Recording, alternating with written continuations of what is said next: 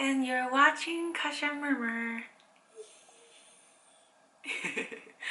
So yes, today I look particularly Asian. I put on my frame glasses and I also have a candy pigtail.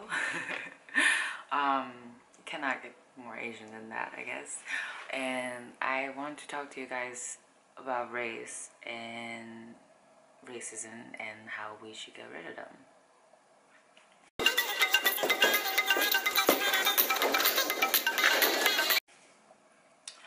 So I've been living in America for 10 years, and that means that I went from just a visitor to going to school here and started working and paying tax and being basically in the system. So I would say that America to me has, the idea of America to me has also evolved from an ideology concept to my reality, and that two are very different things.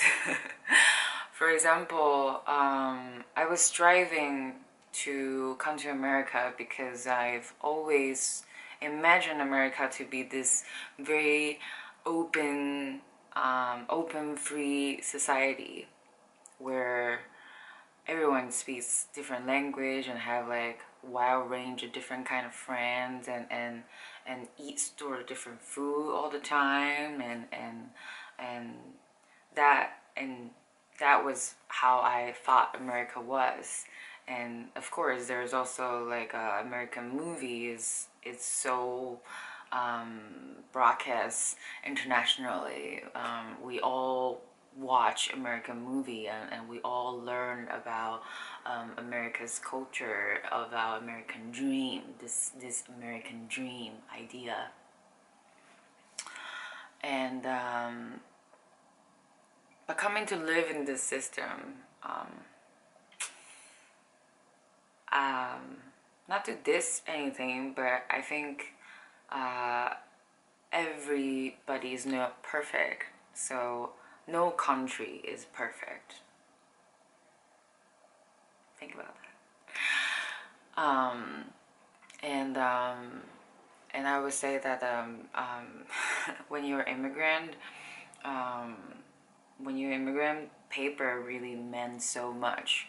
Social security number and ID card, you need that to be able to work, to be able to be someone in this country. If you don't have that, you're not even a person. You're really a ghost. Alien is kind of idealized of a word, alien from the sky in another universe. But when you're a ghost in a human society, you literally not exist. No matter how hard you dream, how hard you work, your being is not even validated. And that's painful. And that is something that I don't think anyone not experience it can say that they really understand. Or maybe you can. Imagine you maybe as American, you go live somewhere else, and you can live in Europe where, you know, majority people can still look like your skin color and look similar like your relatives, but try live in Africa or in Asia, where somewhere you will really feel like the odd one, and then internalize if you feel welcome or you feel being stared at, or you don't even know the language, so you don't even know where to begin. That feeling. And I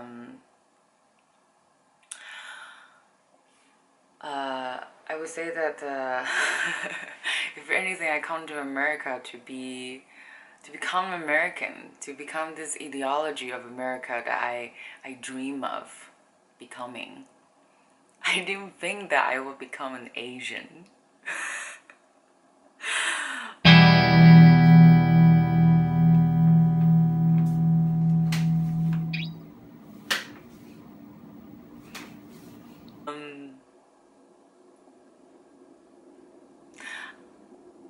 Like in Taiwan, where I was born and raised, because everybody was Taiwanese, so there was no concept of I am Taiwanese.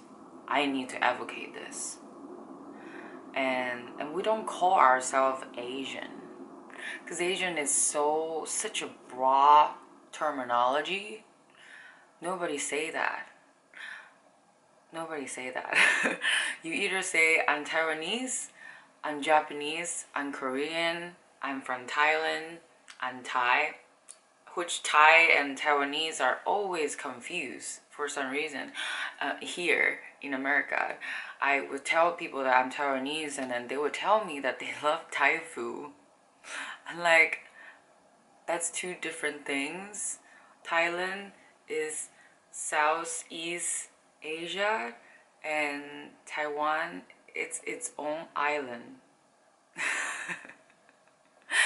So the more and more American I know, I do feel like some American, they do have very narrow view of the world, and that I learned from in America. You don't teach world history as much. You teach about American history. And America, compared to a lot of other countries in the world, America is very young. Please consider that. America is 300 years old. China, India, over thousands of years. So actually India has more longer than that, I think. China has 5,000 years. And Egyptian, their culture was also ruined. They don't speak Egyptian, they speak Arabic.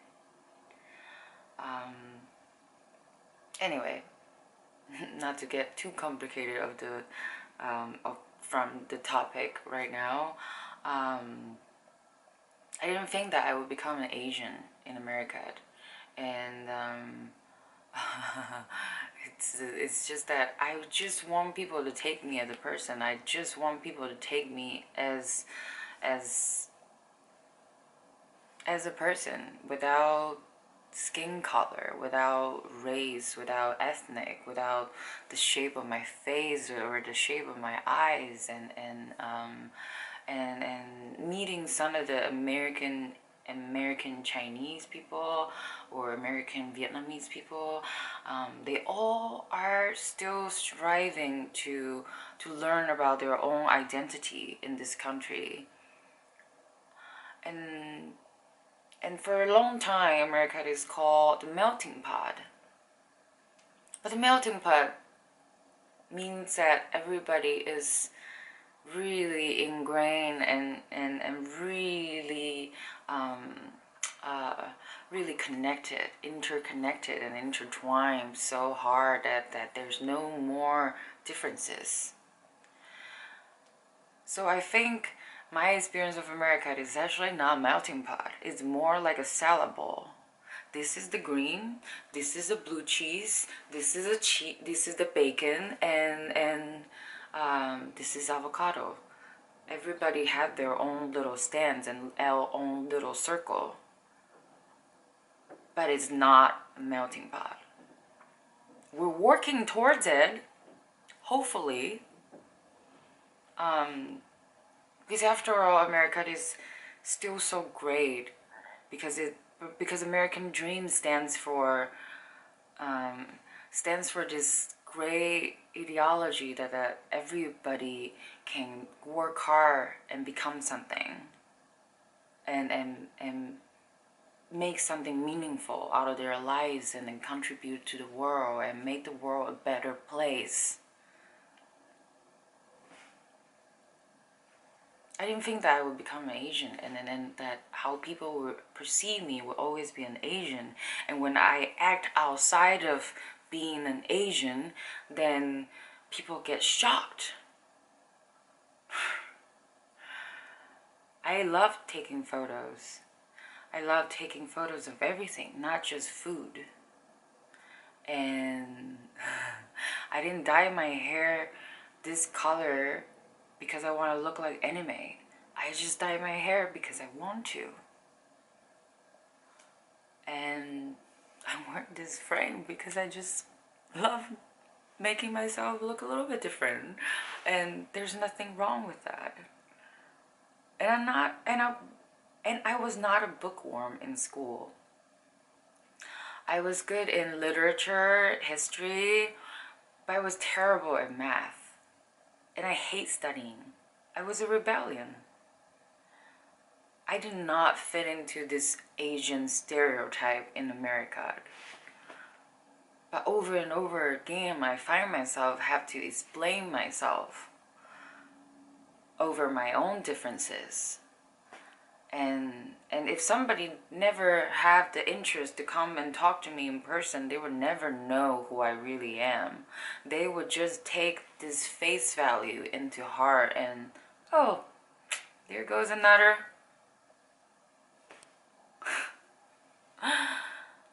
And it's very narrow-minded.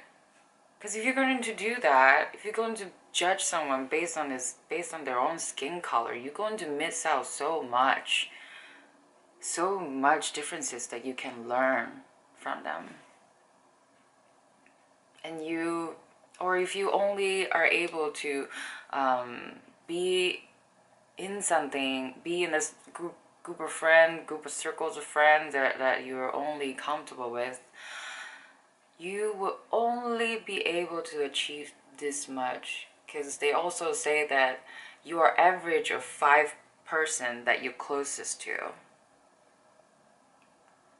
And think about that.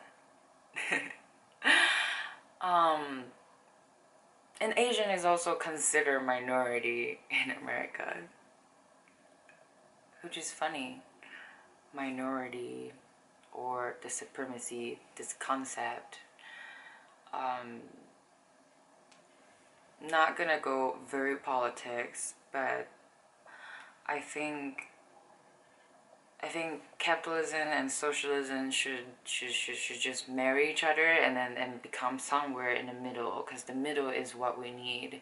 We don't need extreme monetizations over everything.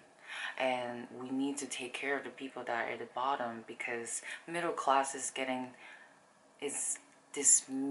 it's going to disappear. You're either climbing up the ladder to the 1% or 10%, or you're going to become lower income class.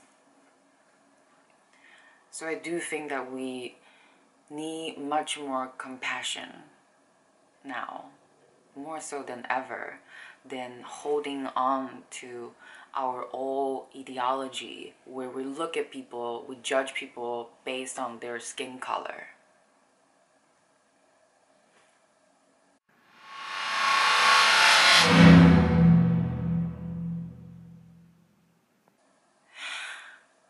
And I want to also say that it's also perspective. It's really, really perspective. Like, I was not happy being a Taiwanese living in Taiwan. I was always the odd one.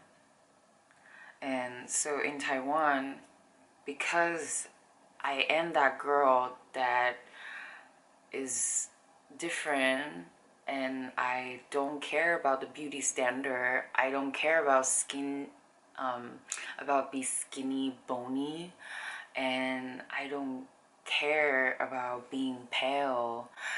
And in the summertime, you will find me being the first one take off my clothes and being on a bikini and just run to the beach, and I will be 10 in one day.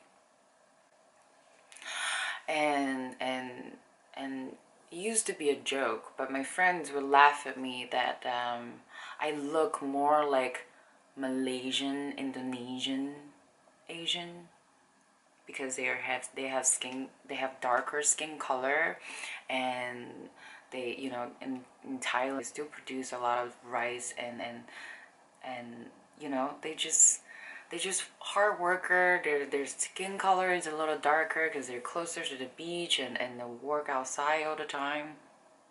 So my friend would laugh at me that I look more Indonesian than Taiwanese. Like hell. Like, I'm a sub-Asian? Is there such a thing as a sub-Asian? And I have to tell you that me personally, I have had changed my perception of the world as well. Because in New York, a lot of the Mexican I know, they are, you know, they work in the restaurant, they're all like short and they talk loud, and they're darker skin. But then when I went to acting school, I had this Mexican friend who is white, who is very white, who looks more like a Portuguese or Spanish than he is a Mexican. And I visited him in Guadalajara, and he told me about the histories of Mexico, and then how there are different types of Mexican that are mixing with the indigenous people, or there are some people who have lighter skin color because their ancestry probably mixed way earlier with the Spanish colonization. So my thought about Mexican changed. I'm like, wow, if I only think Mexican as the restaurant worker who are short and who are dark skin color, like, what does that make me? That makes me just an ignorant asshole to think that all Mexican look like that, and then no Mexican can look beyond that. And so I changed my mindset, and I learned something, and it's cool. Right?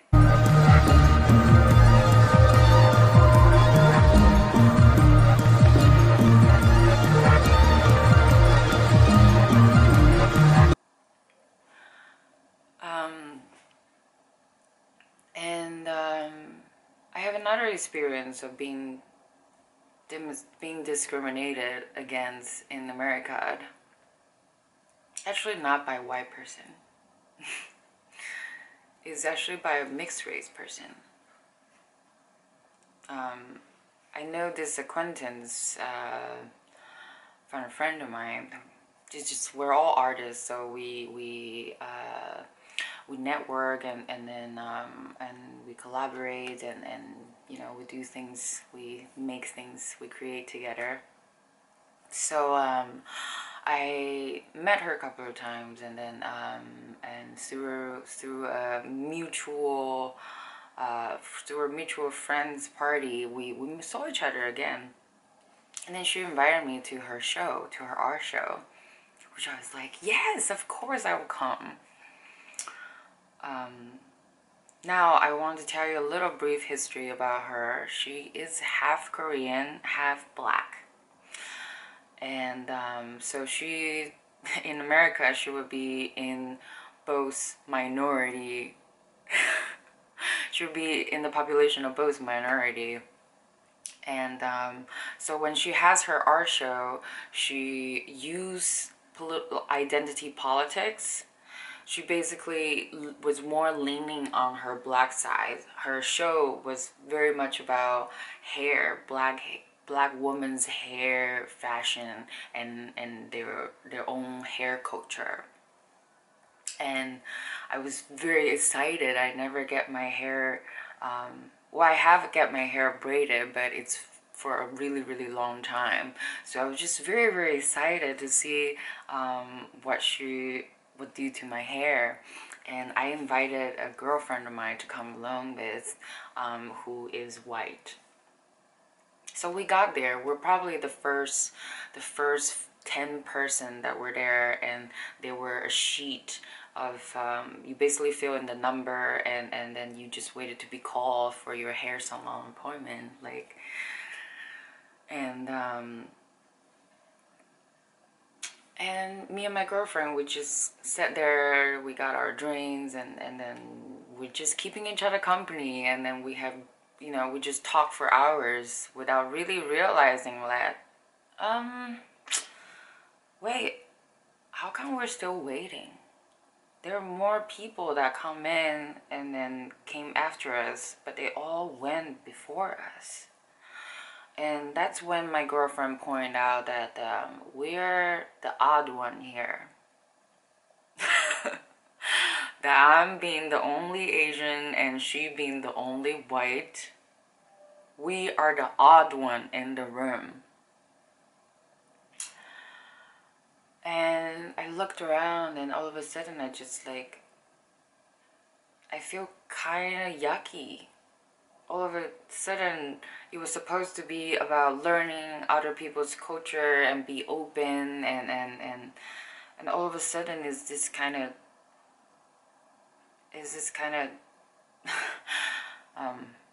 bullying, silent bullying, just standoff, making you wait, but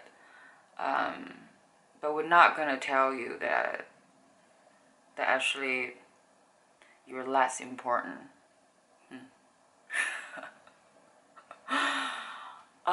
It was so disappointed. I feel very bad. Not so much bad for myself, but I feel bad to drag my other girlfriend into this, whatever this is. It's an art show. It's about learning. You want to advocate your culture. That's great. But don't make other people feel like shit, and don't be exclusive. That's what I'm saying. Anyway, I distanced myself from her completely. And I was kind of upset that there were so many signs about her in that kind of tendency that I didn't acknowledge, that I failed to pick it up, because even on Facebook and her Instagram, she's often she's using it very well to her advantage. The cultural appropriation, that is her gun. That is her gun to take back the authenticity of her own people. And she's very young. She's like 24. So 24, how can you have so much hatred? You can read the news, you can learn about O.J. Simpson, you can learn about Civil War, you can learn about Black activist movement, Black Panther, you can learn about the thing that your people has suffered. But I don't think she suffered herself of all those experiences. But she's holding on to this hatred and making her art and have this voice of our people has been looked down upon all these centuries, and we have to be proud of ourselves now, and we have to take it back.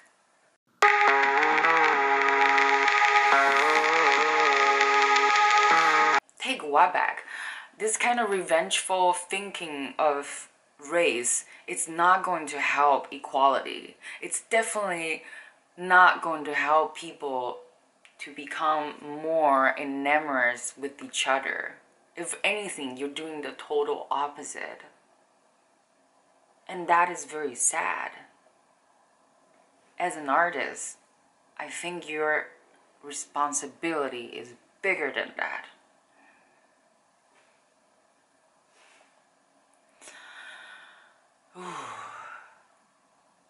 And I want to tell you that my parents are very traditional. They're very Taiwanese. They don't have white friend or black friend. So their idea of black people or white people, they're all foreigner, as we call it.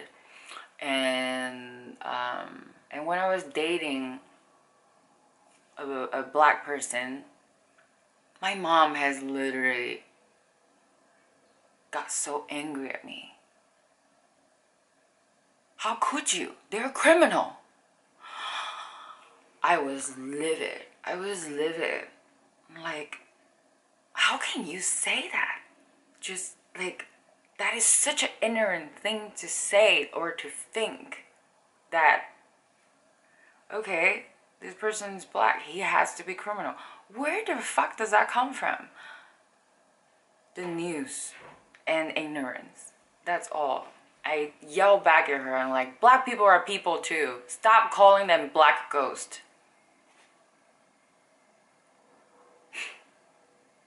So I don't buy into that. I come from my mom. She may be racist, but I'm not. You have to believe it can change. And you have to be the change. I know by me making this video is taking a stand. And maybe I will be crucified based on speaking up. But I have to say it. I have to know that at least I was not like them. And I would not act like them. Every race has its own unspoken history. Black people has slavery, and in the early century during the war, Japanese Americans were put in conversion camp, some kind of concentration camp where they were not allowed to have their own possessions and culture. And earlier Asian immigrant in America, they were only allowed to be in two business, which is laundromat and nail salon. It's that, which is why all of those laundromat and hair salon, nail salon, they were a lot owned by Asian people still. That is due to policy. That is not due to Asian people love nails. I mean, of course, Japanese people have like really, really beautiful nail cultures and all that, but that was made from the policy in here. That is not a general stereotype thing that you can stereotype people off.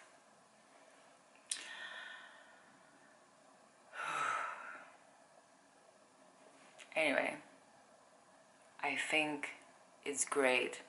I think it's great when you see juxtaposition.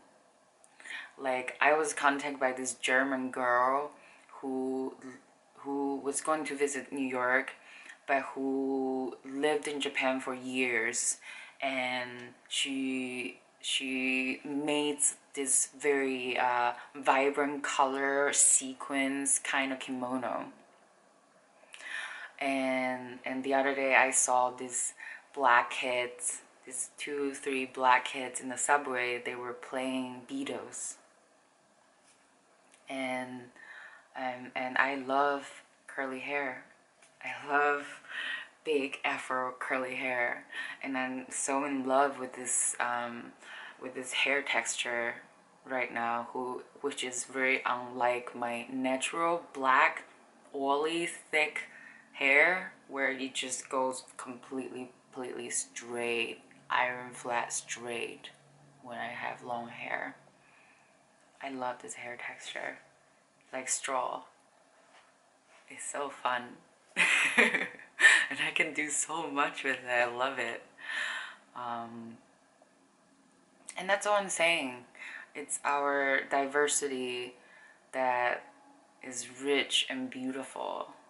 It's not our one thing that made us.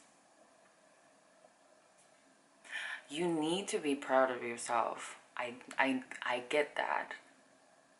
But you also need to be open and accepting, and if you don't know something, just ask, just learn, just know better, know more. That's all I'm saying. The only way we can close our discrimination or past hatred is by being more understanding, more compassion, and we need more conversation to break down those barriers.